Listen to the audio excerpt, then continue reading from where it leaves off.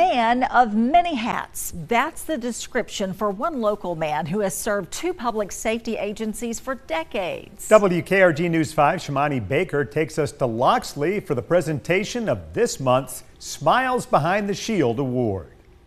In this small town of Loxley, there's a hidden gem, one this close-knit community loves. He's what I like to call the ultimate first responder. He doesn't just go above the call of duty once, but twice, working for both Loxley Fire and Police. With help from folks in the Loxley community, our team took a trip to surprise him. Hello. How are you?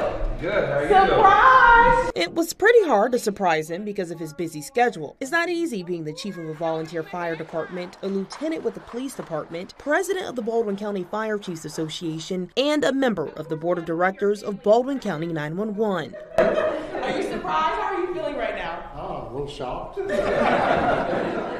Did you see this coming? Oh, no, I didn't. The nomination we received lays out the kind of person Raymond Tony Lovell is. In part, it reads, Tony is a mentor to countless individuals in the county and does everything he can to help better the community. If you need something done, Tony is the man to call. The mayor of Loxley couldn't agree more. It couldn't be a more well-deserved person to receive this honor, and it's a great honor for the city. He represents the city great, and he has always answered the call of duty, and we really appreciate Tony, and we appreciate y'all recognizing him. Chief Lovell serves his community in and out of both of his uniforms. That's why we awarded him our Smiles Behind the Shield Award. Thank y'all. Thank you a lot. I appreciate it. Reporting in Loxley, Shimani Baker, WKRG News 5.